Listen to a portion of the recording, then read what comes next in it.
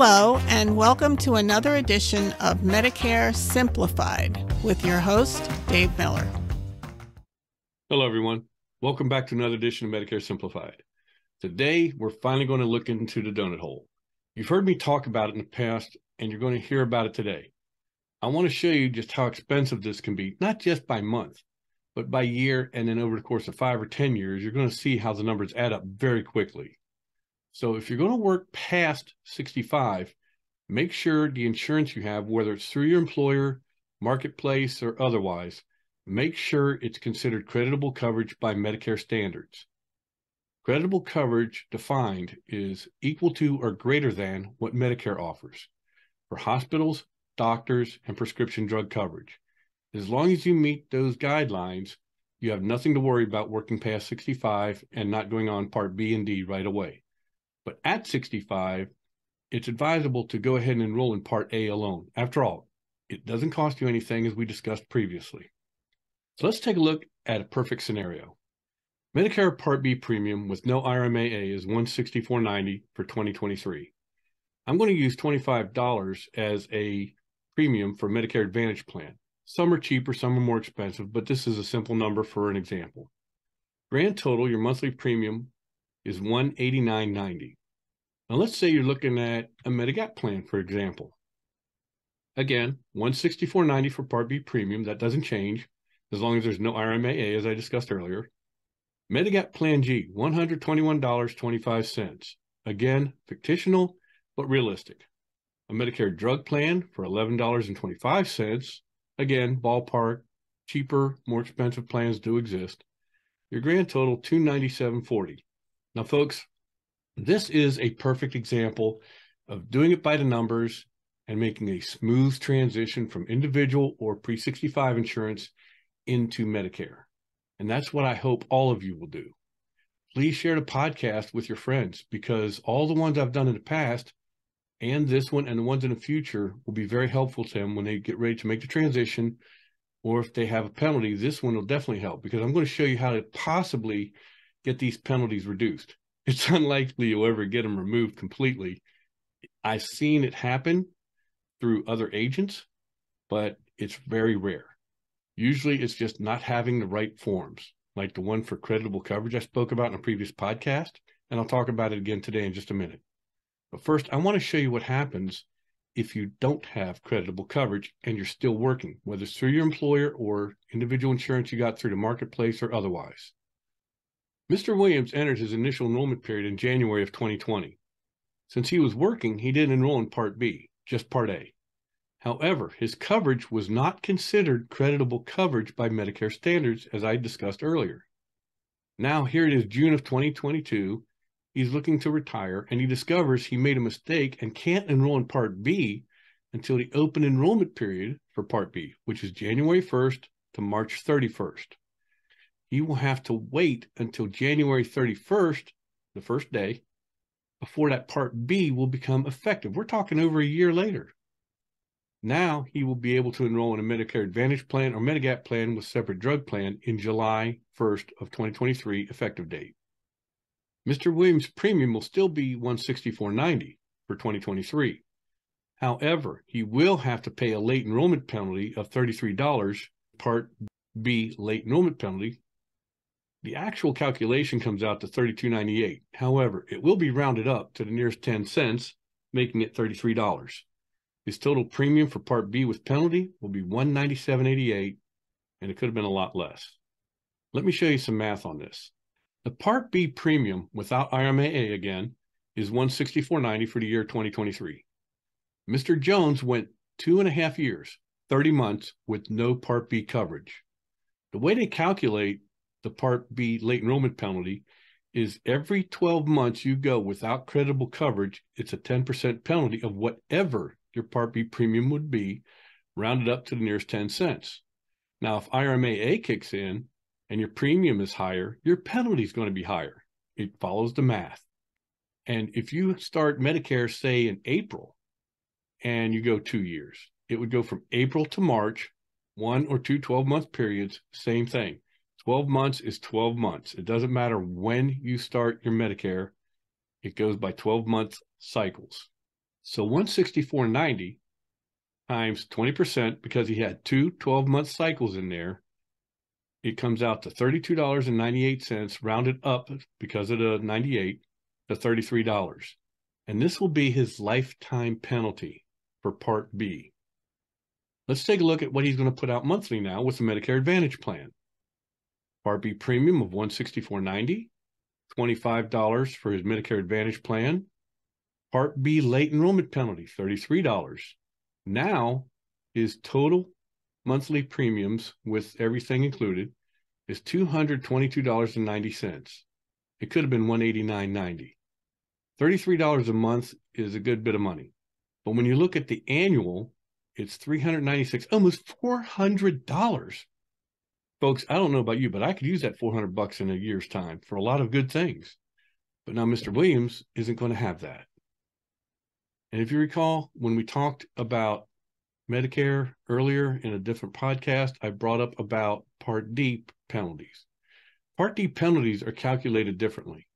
Let's take a look at what happens when you find someone who did not have creditable drug coverage. Mr. Jones also entered his initial enrollment period of January of 2020. Since he was in great health, no prescriptions, he elected not to get a drug plan. Why waste the money, he thought? Well, as Paul Harvey would say, and now, the rest of the story. Mr. Jones has Medicare, and his first chance to get Medicare drug coverage during his initial enrollment period, which ended on March 31st of 2020. He doesn't have prescription drug coverage from any other source. Because he didn't join a Medicare plan by the end of his initial enrollment period, he will now be assessed a late enrollment penalty when he does. Well, in 2022, during annual enrollment, he decided to get a drug plan. He went with Medicare Advantage, prescription drug coverage. Now, that won't go into effect until January 1st of 2023, giving him 2 years or 24 months with no prescription drug coverage. His penalty in 2023 will be 24% of $32.74, the national base beneficiary premium for 2023. Let's take a quick look at the math on this and how the penalty is calculated. Again, in 2023, the base beneficiary premium is $32.74. Since Mr. Jones went 24 months with no Part D coverage, he will be penalized 1% per month until he starts it, which will be January of 23. The penalty starts at your first chance to enroll, in his case, January of 2020. That was 24 months, 24%.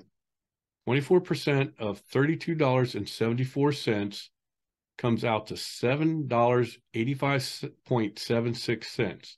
Rounded to the nearest dime is $7.90 per month, late enrollment penalty for life. Let's take a look at what his monthly output will be.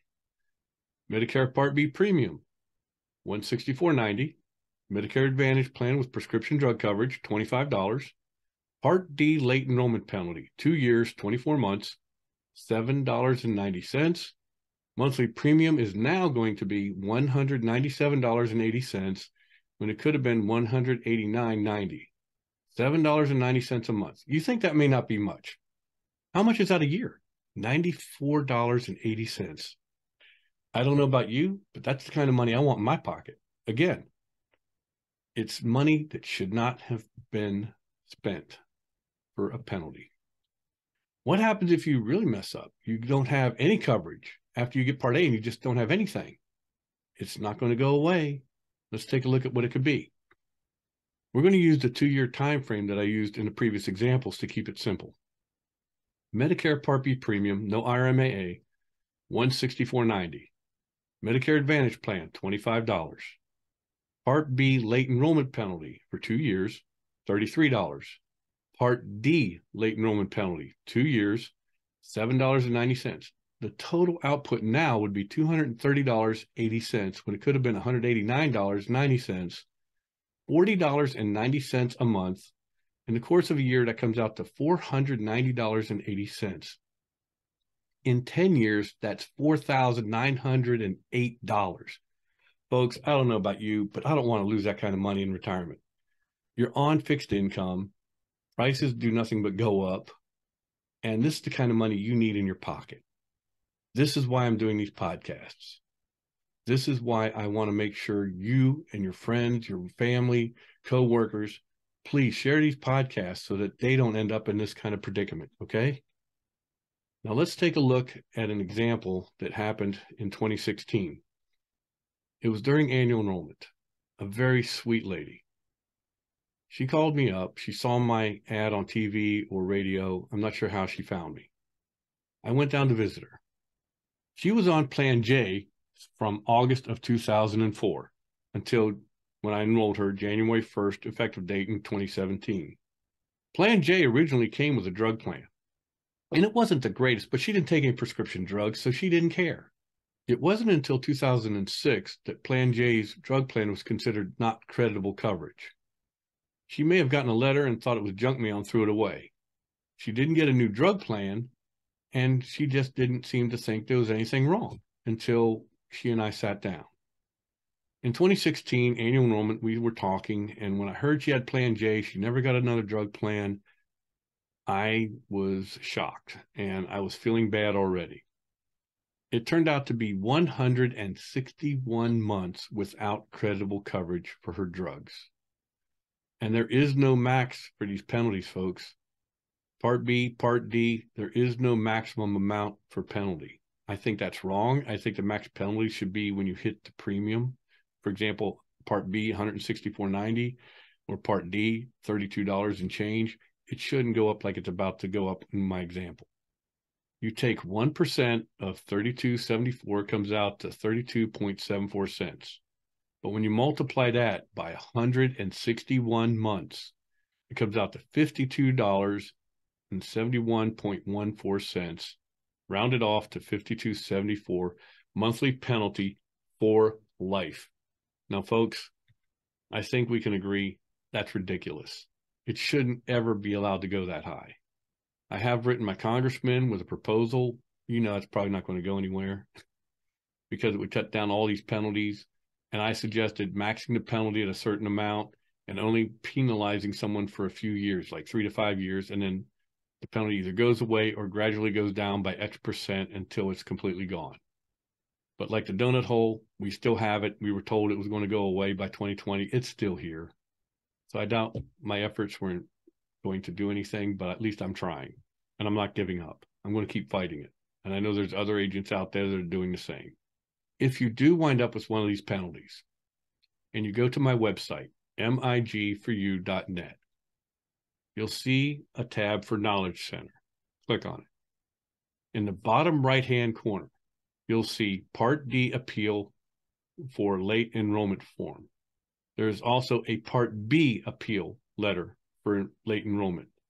If you have either of these penalties, download these forms, the instructions are included, and send them to the address that's included on the paperwork.